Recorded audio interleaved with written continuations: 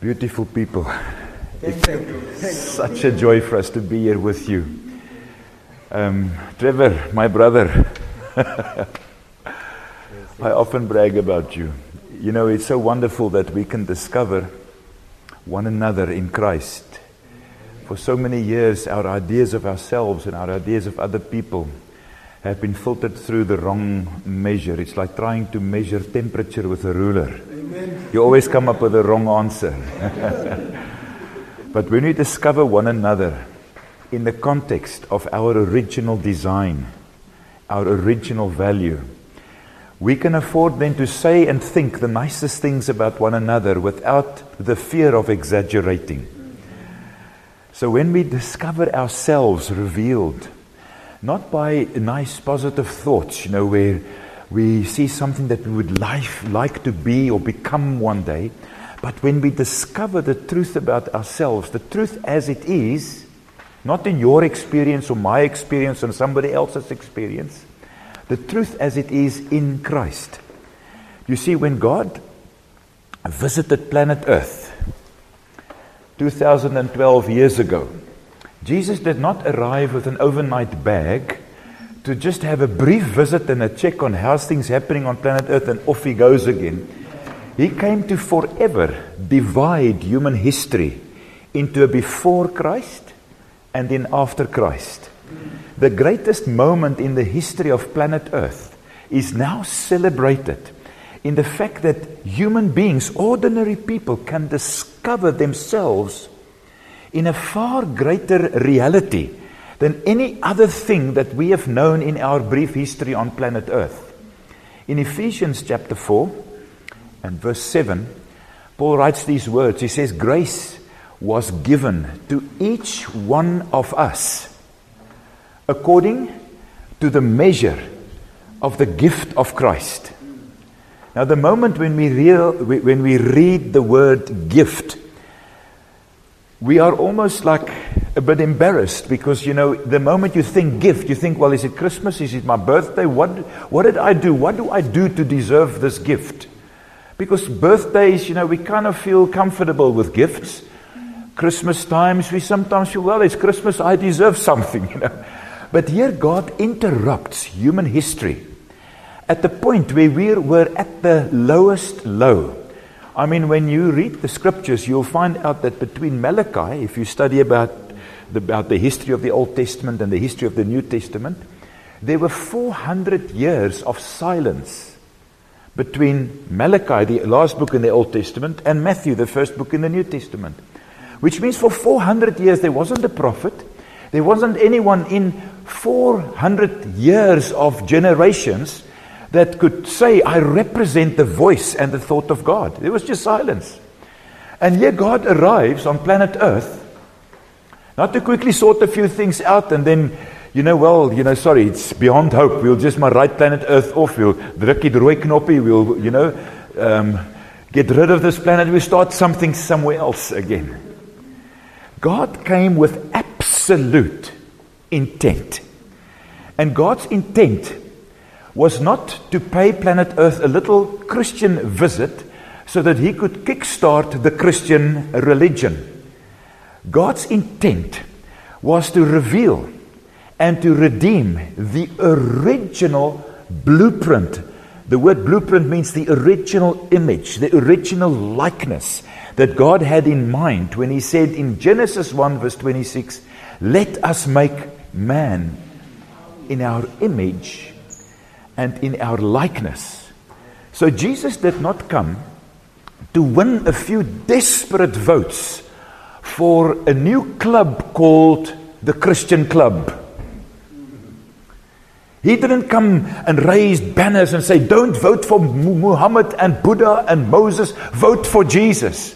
He came and he just displayed the image and the likeness of God in human form. In Colossians 1 and verse 15, Paul says that Jesus is the image of the invisible God. Now, what does that mean? If we just say that again, if Jesus is the image of the invisible God, can God continue to be invisible? No. Even though we have forgotten what manner of people we are, because we've adopted a distorted image of ourselves here in our minds. In our minds, we began to believe lies about ourselves. And so when Jesus arrives on planet Earth, he just comes and displays the truth, so that we may know the truth as it is in Christ. And realize that what we see in him is not a potential me, but is the true me. Because he says, you will know the truth. And in your knowing the truth, you will know true freedom. How do we measure freedom then? Freedom to live the life of my design.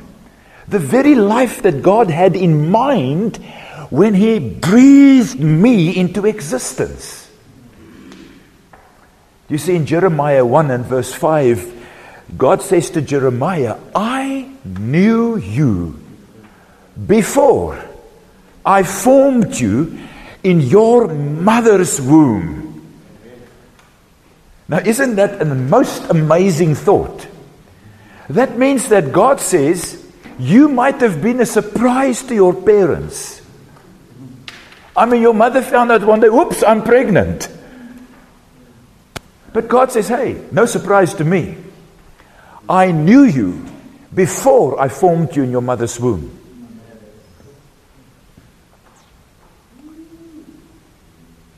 That means it's not my brief history on planet Earth that introduces me to God. He has always known you.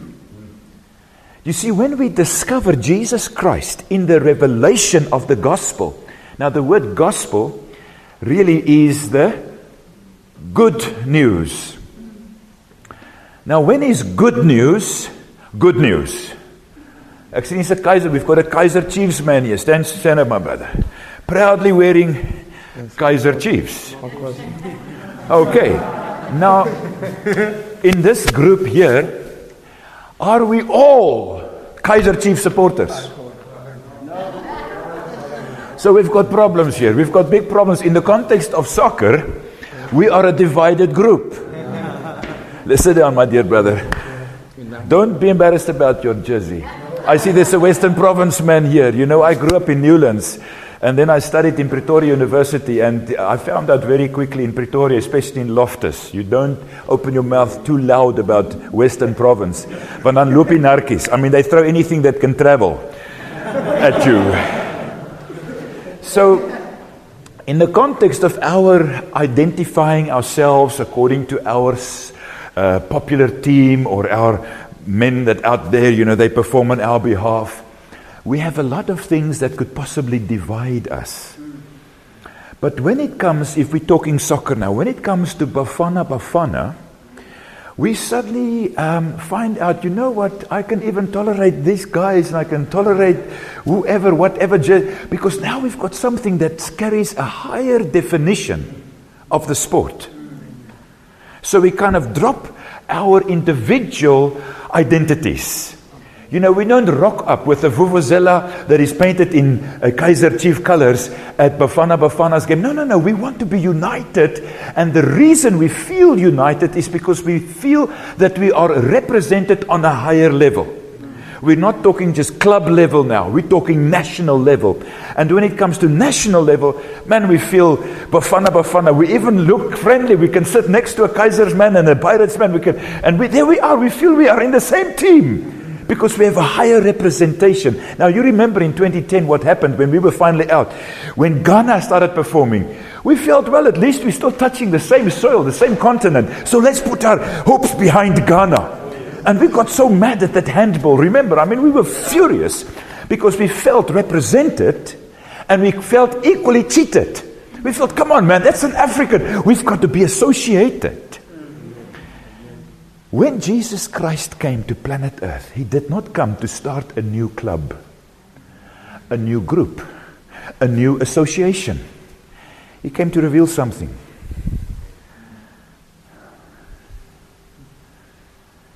And when Mary was pregnant with him, they had to go to Bethlehem because it was time for the statistics to be sorted out. But there was no room for them in Bethlehem. No place in the hotel. I mean, imagine.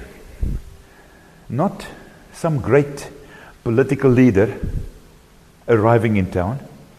This is the God of creation. The engineer of the universe. The Father of lights. God Himself. The very Creator. You see, our faith does not invent God. What we believe about God is not what matters. You know what matters? What God believes about us. And here God, the originator of life, the one who imagined you before He formed you in your mother's womb, the one who has no other agenda for your life but to give you, according to the measure of the gift of Christ, life more abundantly, bigger than your dreams. So here God arrives on planet Earth, not to condemn and to judge the world, but to free the world with the knowledge of the truth. You see, we live in a wonderful technological day where we can send text messages to one another. And we realize that even though we are sitting 5 rows apart, or we are 5,000 kilometers or 10,000 kilometers apart, we can trust technology to take my little brief text message and zip it across in a few seconds. Zoop! Immediately somebody else can respond to it because it's technology. We trust technology. Now, if technology can be that brilliant or that frustrating, why do we communicate through technology? Because we can speak with one device to another because there's a compatibility. Even though they wear different brand names, the one can be Samsung, the other one can be another song, but the stuff can talk because they are compatible. So here the author of life, the God who imagined you, He speaks a language, but it's not one of the 11 official South African languages. It's not even Greek or Hebrew. It's a language that all of mankind globally can understand. It's like the language of rain. Have you noticed when the rain comes, it speaks a language that the seed can understand. Whether the rain falls in the Zimbabwean side or in the South African side or the Namibian or Botswana or Mozambican side, that rain speaks a language that awakens the seed. The seed encounters something in that rain that awakens life in itself. Now in Isaiah 55, God gives us such a beautiful picture. In verse 6 we read in Isaiah 55 where the prophet says, "Seek the Lord while He may be found." Now I remember reading that scripture as a young boy and I thought, is God playing hide and seek with us? You know? It's like, now I'm seeking God and oh no, He's hiding again. And then I found another scripture which really blessed me. It's in Isaiah 65 verse 1. And in Isaiah 65 verse 1, God says, "I was ready to be found by you before you sought me. I said, here I am."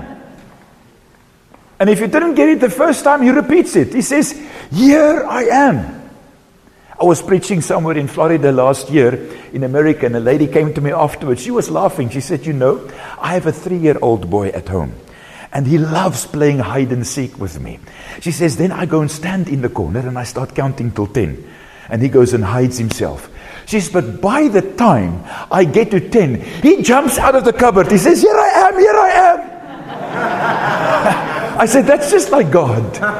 God is not playing hide and seek with us, so that we have to spend a lifetime trying and struggling to find God and nearer my God to thee. And I've prayed and I've fasted and I've given my money and I've made commitments and rededications, and I got reborn 30 times now already, and I'm still trying to get closer to God. I remember visiting the maximum prison in Worcester a few years ago. It was my first visit there. And a man came to see me afterwards, and he was crying. And this man was tattooed. Every little bit that was visible under the orange overall was tattooed.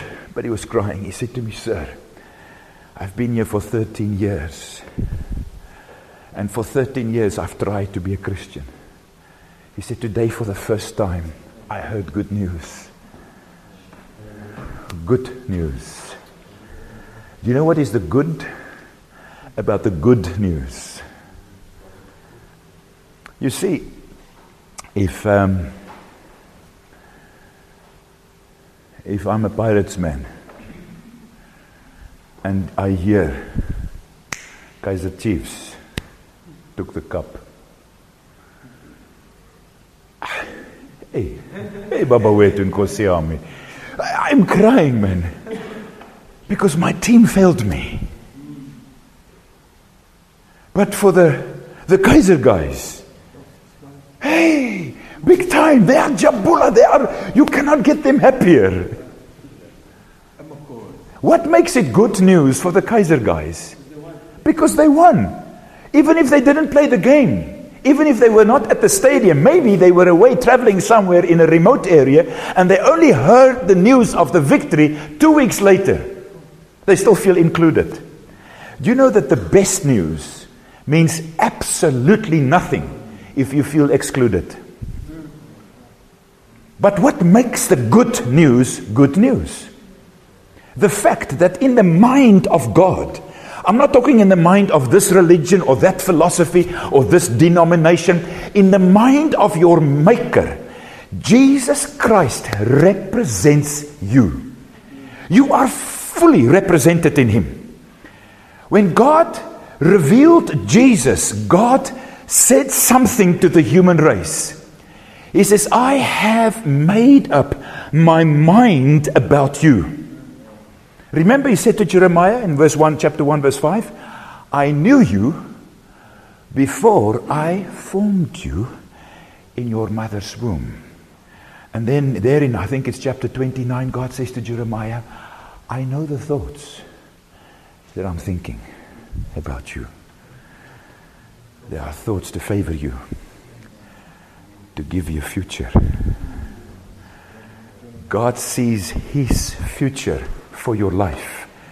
Life more abundantly. Life exceedingly, abundantly, above all. I mean, it's like Paul's running out of superlatives. Hy kan dit nie groot genoeg sê nie. Dis amper soos ons Xhosa woord en ons Zulu woord vir God. Unkulunkulu. The big. So Paul says, listen guys, your dreams that you dream for yourself, they're too small. Jy droom te klein. God has made up His mind about the human race in Jesus Christ. Jesus is God's mind made up about you. You see, Jesus didn't sneak in onto our planet because He felt a little bit embarrassed, He actually just have a small little message that He's going to say to a little few people, and then quickly let's huddle them together and off we go, and we start it somewhere else and leave the planet to perish. No. In Psalm 24 and verse 1, David announces that the earth is the Lord's. How much of it? And the fullness thereof. The fullness? I mean, God, what do you mean? He says the world and those who dwell in it. Do you know that planet Earth is God's property? I mean, in no legal system does a thief ever become an owner. And yet in our Christian theology, we have been very quick to hand over stuff to the thief, the devil's children.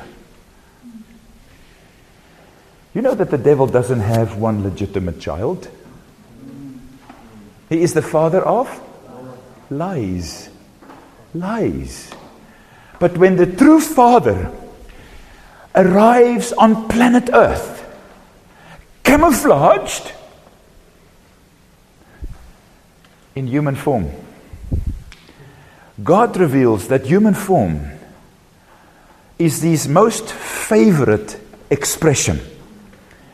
God has fully expressed Himself in visible form, not in some angelic being, but in a person formed in a mother's womb. You see, God's passport to planet Earth was His human body. Otherwise, what He said to us would not be that good news, because we would not be that fully represented. I mean, if Jesus just came briefly in some kind of angelic form, it would have been great. Well, a wonderful philosophy. Let's try and follow the Christian philosophy. No. He came and expressed the original idea. You are the greatest idea that God had ever had. When God wrote to your DNA in your mother's womb, God had a being in mind whose friendship would intrigue Him, would bless Him for all eternity. God doesn't see a sell-by date when it comes to friendship. Lydia and I are together now for 39 years. We have just celebrated our 34th wedding anniversary 2 weeks ago. And we thought, well, it's the first 33. Let's get at least another 34. Let's get at least another 40 going. Because you know, love has within it a desire to extend beyond boundaries, beyond time. And here God, who is love, God doesn't have a little compartment that you've got to switch on that says love, but be careful with the other side. Moenie verkeerde dag vang nie. God is love. God has no other agenda. And when He arrives on planet Earth in the person of His Son Jesus Christ, Jesus says this. He says, no one knows the Father. Can you imagine how shocked the Jews were? I mean, they thought they had copyright on God. He says to the Jews, you know, all your studies, all your history distracted you rather than brought you to a place of revealing who God is. You formed your ideas about God, but I tell you what, Jesus says, the Son reveals Him. He says, if you have seen me, you have seen the Father. What does Colossians 1:15 say again? Jesus is the what? The image of the who? The invisible God. Which means God can never again go invisible on man. Because in the person of Jesus Christ, God declares exactly what He had in mind in Genesis 1:26. His image and His likeness revealed in human form. Do you know that Jesus did not come to this planet as an example for us? Wow. But as an example of us. Had Jesus come to planet Earth just to be another example, so that we have to follow hard and try and become more and more like Jesus, I mean, Jesus will have huge competition. Because that's what Buddha and Moses and Muhammad and all these other guys said. Just follow my teachings. You know, read my book and study my book. And you know what we've done with the Bible? We've done window shopping with it. What is the difference between a display window and the mirror?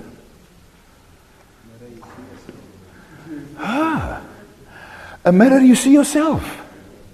But in the display window, you see something that you'd like to have, but you can't afford it. So I do my window shopping. So I think, no, the price is too high, man. I like those shoes. I can imagine those shoes on my feet. But when you look in a mirror cannot lie. Jesus did not come as a display window of a potential you. The truth as it is in Jesus. The truth about what? The truth about you. Because we're talking at this school, mirror school, language. Mirror school language. Where I discover how God thinks about me. God is not coming to tease us, om ons te terg, to mock us with some kind of impossible standard that I must now spend the rest of my days in the flesh to try and achieve, to gain that level of holiness. I mean, here's my wife. When we were young, we were so proud that her cousin, Reinhard Schiel, was at that time the record holder in all of Africa for high jump. For 21 years. That doesn't mean for 21 years he could jump that high. But in the course of his career, 21 years ago then, he managed to reach a height officially here in Stellenbosch. And it crowned him as the top athlete in the discipline of high jump. For 21 years, not one of the other athletes, never mind the guys with the boopies. I mean, the fit guys, they couldn't get that high. And me, I was married to his cousin. But you think I could jump any higher because I knew Reinhard Schiel? Now, you know what we do? We get so Christian sometimes that we deceive ourselves. We just wear the label, you know, the jersey and the flag. Because we kind of get this idea that I'm represented there, so it's okay. Jesus did not come as an example for you, but of you. You see, for so long we can hide in Newlands, and we can wear the stripes and the stormers and the flags, and we feel so proud to be associated in those guys who are so brilliant and sometimes not so brilliant. But there they are representing us. We feel, man, we are brothers. But actually, we are just falling for the old psychological game of imagination. So when our team scores, they're from Hermanus, where we come from, old Uplo, you know, Gil Uplo, and he can really do it for us, man. And then we feel so great. But when the national coach fails to select him, man, we say things about the national coach, which we are fearful to repeat from the pulpit. Because we feel disappointed, you know what I mean? God is not playing psychological games with us. God is not coming onto the scene to give us just a little Jesus banner that we could now strive towards, and hopefully we'll make the grade, as die Here ons het op 'n slegte dag vang nie, weet, that at least we'll be more or less associated because we've got the Christian label. No. Jesus had a much larger agenda. His plan was not to impress us with a unique, impossible life that we can live. His plan was to reveal the truth about us, so that now with unveiled faces we may behold the glory of the Lord as in a mirror. What happens when you look into a mirror? You see yourself. But hey, I thought Paul said we are beholding at the what? The glory of the Lord. Will that perhaps mean that you and I are His glory? You are God's masterpiece. When He knitted you together in your mother's womb, His thoughts found expression, found a language in your life. I'm always so impressed with Jesus' friends when I read through the Gospels. And I kind of laugh that, you know, the religious guys missed it. The Pharisees, the Sadducees, I mean, they missed it. His best friends were the worst sinners in society. The prostitutes, the tax collectors, everybody knew these guys. They couldn't hide, man. I mean, everybody knew where the tax collector lived.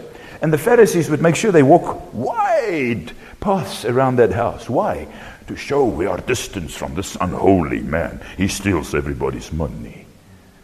Jesus goes and has a party with him. They're offended. They said, oh, your cousin John, his disciples, you know, and us Pharisees, we fast. And you guys go into a party? What's wrong with you? Because Jesus says, I did not come to condemn this world. I came to reveal the truth. And God is so confident about the truth. God is so certain about the truth. God is not in make-believe mode, faking it until I make it. No. God is absolutely persuaded about the integrity of your design. Because when God thought you, He saw His own brilliance, the spectacle of His own likeness wrapped up in your skin. An ordinary person on planet Earth, unveiling the glory of God. The word glory just means opinion. The opinion of God. God's idea. God's thought in you. That's what Jesus came to do. He came to take the veil away so that we could look at Him and discover in Him the mirror that reveals the truth about me.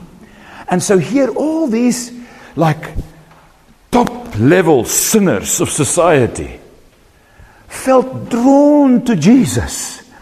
Jesus was like a magnet. They could not resist Him. They felt drawn to Him. Why?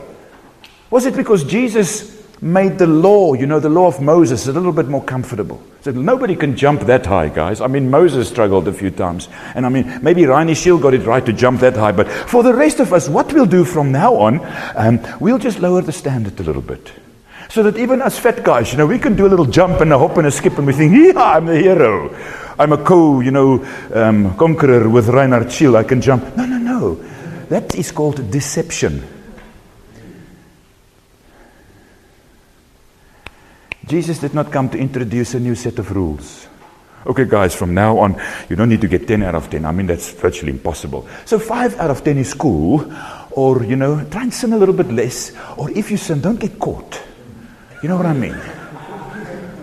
No. Jesus didn't come to cheat us. He came to free us by revealing the truth. What was it then that the prostitutes and the drug dealers and the money changers saw in Him? They saw the truth about themselves. They realized, hey, I lived a lie. I'm not going to waste one more day living a lie, because the truth has come so that I can have life more abundantly. The largest possible life that can be lived is the life that God knitted together in your mother's womb and breathed into you. There is no one on planet Earth, in its history or in its future, that can match you. You have no competition. I mean, in some context, we were afraid of our fingerprints. Because, die ding is op record nou, man. But you know what? No one can match your fingerprint. Because nobody can match your design. Your DNA was written by God. And it gives you your uniqueness. God does not just tolerate you. He loves you dearly. You know why? Because you're so priceless to Him. You're absolutely, irreplaceably priceless to your Maker. God did not bargain down a deal with the devil to redeem you. You don't even talk business with a thief. Why? Because a thief never becomes owner. So if the earth is the Lord's to begin with, and we're talking the fullness thereof, we're talking the world and those who dwell in it, we're talking that planet Earth is the property of God. And here God comes into our history, not just to give us a nice convenient Christian calendar so that we can book our appointments for next week and our dreams for the following year, but that God could come and make a permanent declaration. The time has been embraced in eternity. Eternity embraces time. So that God's eternal, not I used to be or I'm going to be, but I am, can find presence in you. in my breath, in my thoughts, in my being, God communicates His dream. Remember, Jesus didn't come to win a few votes. No. He came to free the original life of my design. So that I can look into this mirror. You know the story about the ugly duckling? Hey? I mean, what did the ugly duckling see reflected in the water? Was it a potential swan? Or was it a real swan? Now we need to hear this, because sometimes we get confused. I mean, I've seen Christian pictures on Facebook, where they put this little kitten, a little ginger kitten, in front of a mirror. And in the mirror there's this lion. And they say this is what Paul meant. No, it's not. That's deception. That's what religion wants to teach us. That listen, you're just a little cat, but if you try it long enough and you practice your roar, you might just be able to get your meow from meow to meow. And you could, you need a few facelifts. It's going to take time. And maybe a whole lifetime, maybe a few lifetimes. But eventually, you'll come out like a lion. No! That is not what Jesus revealed. He did not reveal a new step and a new recipe and a new set of rules where if I strive harder, I might just become more and more like Jesus. That's what religion teaches. That's where John the Baptist's mind got, oh no, he must become more, I must become less. It sounds so wonderful, but John the Baptist lost the plot. He should have been the first disciple of Jesus. But he loved his own pulpit. I mean, he was so bold to announce, behold the Lamb of God. This time it's not man's lamb. This time it's not man trying to get closer to God with another sacrifice. To just try again, buy time, for next year's sins. So I'm paying now sin later. No, this time God presents mankind with his lamb. The Lamb of God. And what does John say by the Spirit of God? He takes away the sin of the who? The nice guys. The world. So when God makes this calculation, God says, in my Lamb, I remove your transgressions from you as far as the east is from the west. Of your sins and your iniquities and your unrighteousness, I will think no more. Sometimes we get the idea like in Luke 15, the other brother, he sits there, he just keeps notes. He's dik man. He's sitting there, he messed up our reputation. He destroyed our family name. He wasted our money. And he's like disappointed that the Father just loves him. Because in our own minds, we have allowed a lie to reduce us to these horror creatures. And then Jesus comes and he reveals that our original value is still in place. Remember, the woman had 10 coins and she lost one. Did she think, it's all right, I still got 9? No. Go and read Luke 15. She lit the lamp in the house. It's always good to look for something where you've lost it. Sometimes we are very sincerely seeking, but we're seeking in the wrong place. What did we say? Isaiah 55:6 says, seek the Lord while he may be found. Call upon him while he is near. God cannot be found any nearer than what he is. In the person of Jesus Christ. Not as in a display window, as in a mirror. So that we suddenly realize, hey, when I look into this mirror, I'm actually seeing myself. The way that God has always known me. You see, God is not distracted by my sin. I am distracted by my sin. So God says, I've always known you. I've come to reveal you. So that you may know the truth about you. Not the God who's sitting there with a frown on the forehead, counting my sins, keeping lists and records of my sins. The God who says, my son, I've come to embrace you again. Because the lost coin never lost its original value.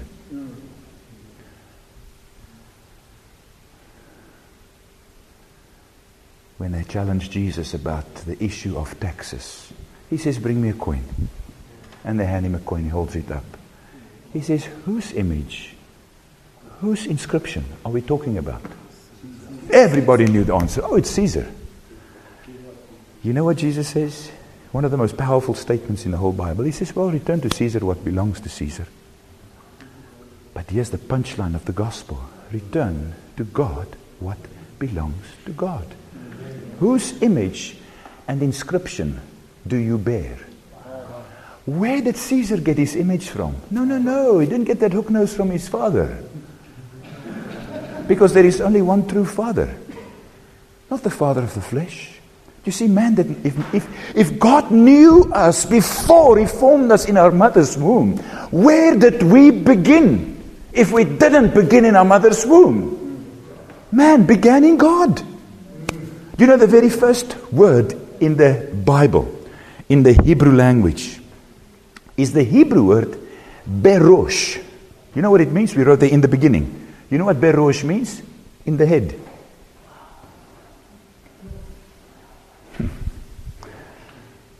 You see, we were in Cape Town on our way here today because I failed to introduce all our friendship, but we have friends from about 12 different countries visiting us over the last 5 days in Hermanus. I'm not sure whether all of them are still represented yet, but we have friends from all over the world. So we traveled through Cape Town, and I noticed quite a few new buildings going up in the middle of like waterfront area in Cape Town, central. Massive works going on. Do you think that those buildings, which is somebody's idea, somebody woke up one day and said, I'm going to like a building, hier ding plan in my kop. He thought, no. What we're seeing there in that structure took a lot of thought. Someone had to see that building before you and I saw it. Someone saw that building, not just so more or less an idea. When it comes to municipalities, especially Cape Town municipality and cities like that of prominence, and Cape Town has a reputation of the number one destination in the tourism industry. So they have to be very precise, very accurate when it comes to the foundations, when it comes to the exact measurements. I mean, you have to be so absolutely precise. Now do you think for one moment that you are just the result of some clumsy thoughts? You are God's poetry. In Ephesians chapter 2 and verse 10, Paul says you are God's workmanship. And he uses the Greek word poema. Do you recognize that sound? Poema. That's where the English poem comes from. You are God's poetry. You're not just some clumsy expression of God. You give face to the image and the likeness of God. So when Jesus came to planet Earth, He didn't come to play a few Christian games and some religious talk. He came to exhibit the image of the invisible God as in a mirror. There's the punchline. You see, to believe in Jesus means absolutely zero. Even the devil believes in Jesus. We're not talking historic evidence. We're talking revelation knowledge. When the veil is removed, Paul says the mystery that was hidden for ages and generations is now discovered again. Which is what? Christ in you.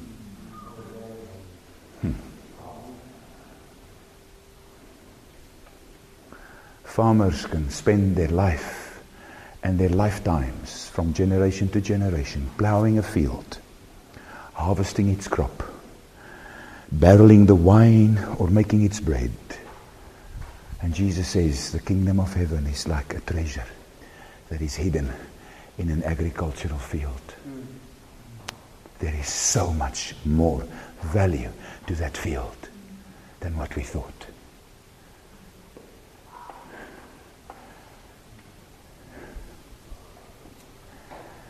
Jesus came to unveil the true you as in a mirror. And in this mirror school, we're not here to hand out certificates, because you are God's certificate. Not written with some fancy handwriting, but written by the Spirit of God who engages with your spirit and speaks a language in your heart where you discover the truth about me so that I can be free. And free indeed. Free beyond tomorrow's temptations. Free beyond 10 years heaped up temptations. Because suddenly temptation has lost its voice. Because a stronger voice has come to define me in Christ. Not in my idea of Christianity, not in my idea of popular thought patterns and philosophies, but God's idea of me displayed. So when I now read the book, this beautiful Bible is perhaps the most dangerous. It is the most dangerous book on planet Earth. Because the Bible has confused and divided more people than any other book. This book has caused wars. Because there is only one key that unlocks its mystery. Not this one's idea or that one's idea, what we believe and majority vote wins. No. The key, the original thought that proceeds from the mouth of God is called the Incarnation. Do you know what that word means? The word made flesh.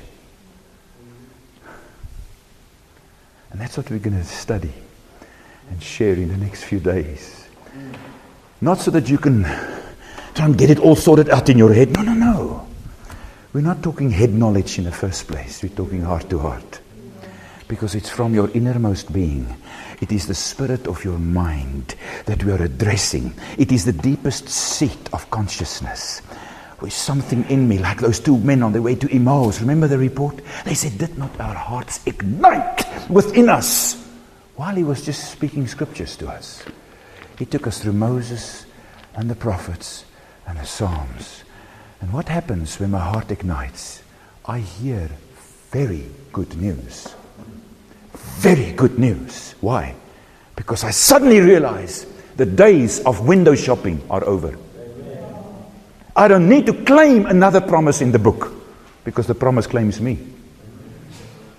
When I look in the mirror, the promise says to the ugly duckling, hey, Mr. Swan, wake up.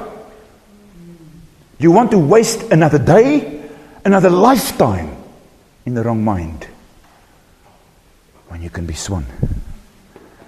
For now, forever. Because this is what Jesus came to do.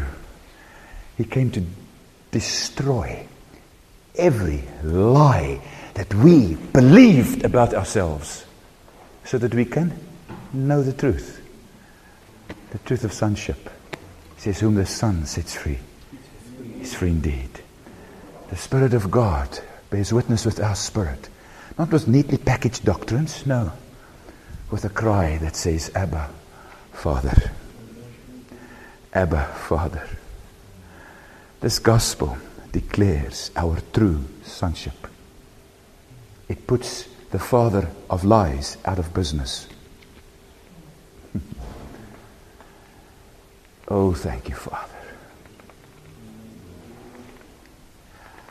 That's when why the Father looks at you with absolute certainty, with absolute persuasion.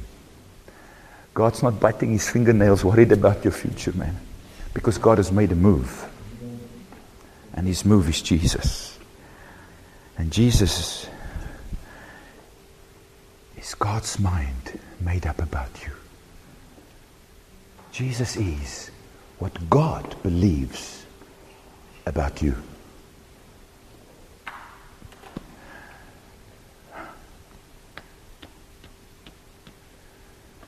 We thank you, Father. That's why Paul says in Romans 1 that the power of the gospel, what gives the gospel its power, is a revelation. Not of what we did wrong, but what God did right. The righteousness of God.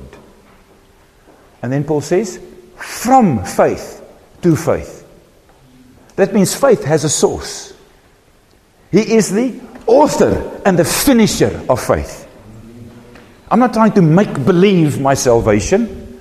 I discover how saved I am because God says so. I discover how healed I am because God says so. So God reveals His thought. He unveils His idea of you in Jesus. We honor you, Father. We salute you this evening with our amen. We agree with you about us. I agree with you about me. I want you to whisper that in your own heart. I agree with God about me. I agree with God about me. I thank you, Father. I thank you, Father. We bless you, Lord. We thank you for the gospel, for good news indeed. We honor you, Lord.